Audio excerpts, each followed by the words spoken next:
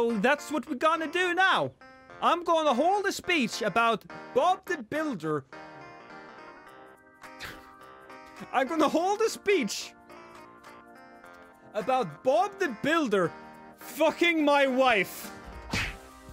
Oh, what the fuck am I? No! What even is my life? Oh my God! What even is my fucking life? Okay, whatever. Boom. Let's go.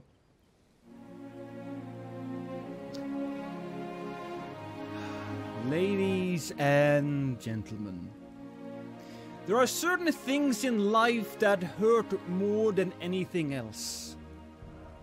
Breaking your shin, stubbing your toe, accidentally listening to a song of Machine Gun Kelly. But I'll tell you something worse. Something that happened to me.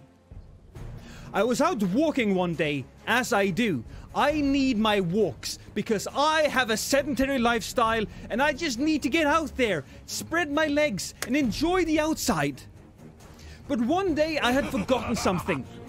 I had forgotten to bring my wallet because in my wallet I have my bank card, and when I have my bank card I can buy stuff at the local supermarket. So I went back home and the door was open. I was surprised. The door isn't supposed to be open. So I walked in and I started hearing moaning. To begin with, I thought that there was somebody in trouble. I thought my wife had hurt herself. But as I walked closer, I realized this wasn't moans of pain, it was moans of pleasure. So I ripped open the door, and what I saw would change my goddamn life forever. I saw my wife upside down with Bob the Builder pile driving her face with his goddamn penis. And it wasn't just like any penis. This is Bob the Builder.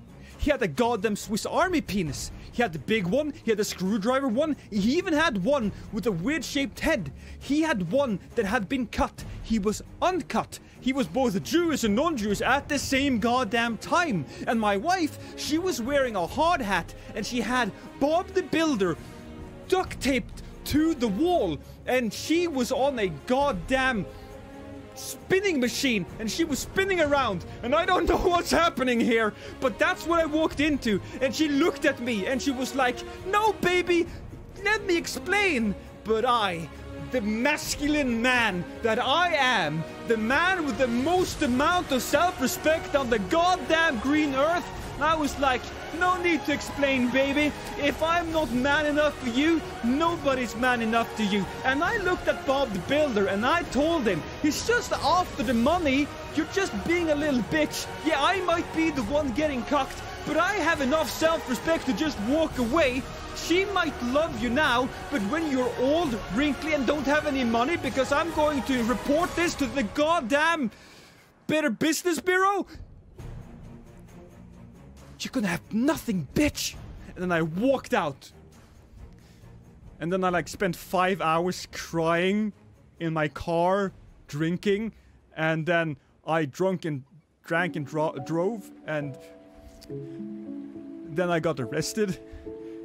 And then my wife told everybody I beat her, and then I was ostracized from my community.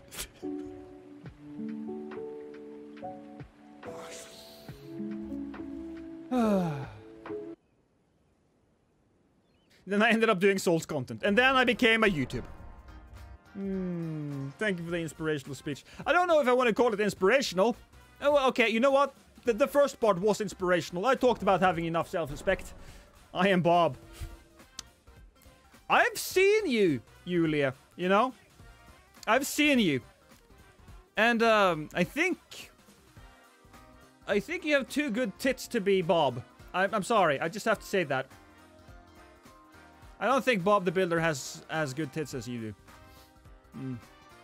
This is a friend of my wife, by the way. I might get in trouble now!